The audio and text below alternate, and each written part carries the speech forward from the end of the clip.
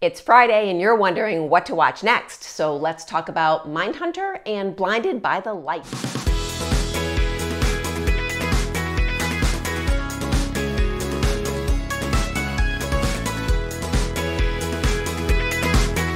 Hi everybody, I'm Shannon.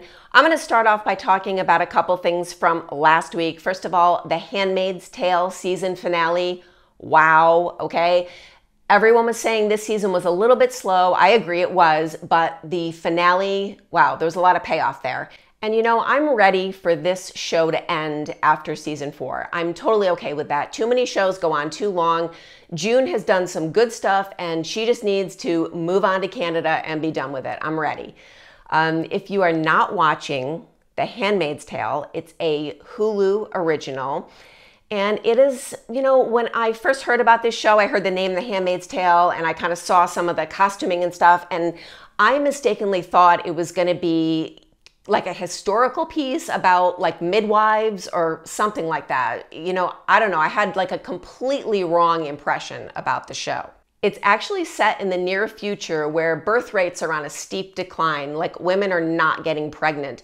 And there's a portion of America that becomes a new country called Gilead, where women are essentially forced to have children for the powerful commanders and their wives who can't have children. It is a phenomenal show, definitely in my top 5 of all shows ever.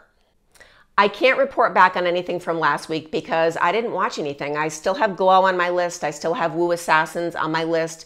I didn't go see The Kitchen in theaters because it got abysmal reviews and I wasn't going to waste my money. On the other hand, the Dora movie got awesome reviews. I'm not interested, but a lot of people my age whose kids grew up on Dora said that it was really well done, that it made fun of itself in a really good way and they enjoyed it. So maybe one you want to check out if you're looking for a late summer movie. Before we move on to this week's shows, I just want to remind you to subscribe to my YouTube channel, hit the bell so you can get notifications, and also follow me on Facebook and turn on notifications for that. So every Friday, you will never have to ask what to watch next.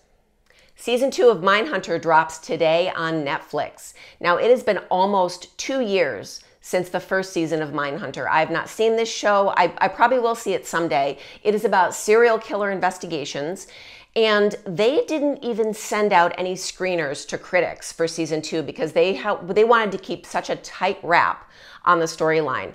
I have heard rumors that there is a Charles Manson element. Also dropping on Netflix today is a show called Diagnosis.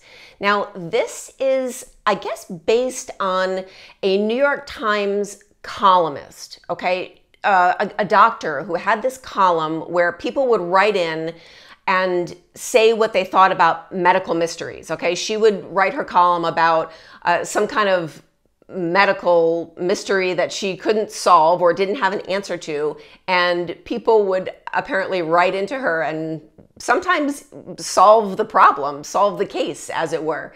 This looks kind of interesting to me. I'm not really a big fan of the medical kind of things, but it's a docu-series, and I think this is something my mom would really like. She is totally into medical type stuff.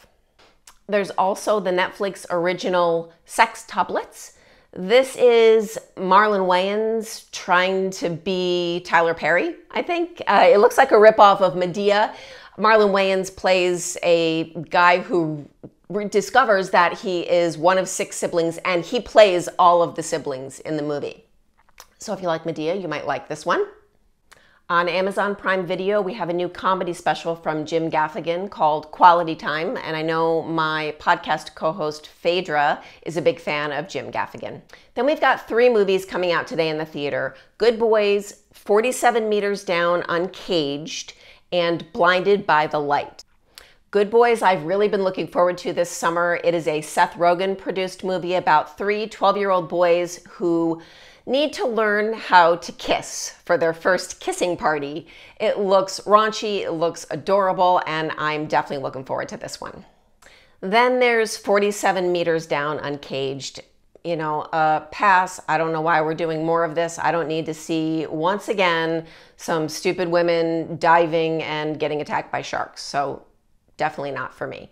But then there's a movie that I hadn't heard a lot about. Apparently it was a huge hit at the Sundance Film Festival. It's called Blinded by the Light. This movie is adapted from a real-life memoir about a British Pakistani boy, 16 years old, growing up in London, and how Bruce Springsteen's music essentially changed his life. The reviews for this movie are fantastic, and while I'm not really a Springsteen fan, I definitely remember being a teenager and feeling like a song was written just for me, or that it would completely impact my life. So I am going to check this one out in the theater. And that is all I have for this week. Thank you for watching What to Watch Next. See you next time.